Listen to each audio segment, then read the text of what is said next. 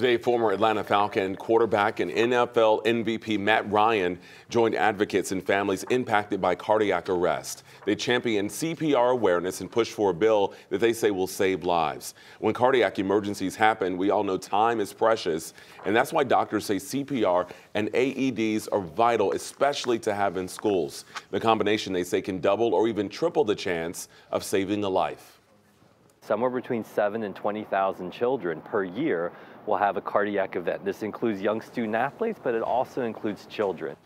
Right now, Georgia law does require AEDs in public high schools, so this new bill would close the gaps, requiring them in all schools, K through 12. It would also require drills to practice using these medical devices every school year.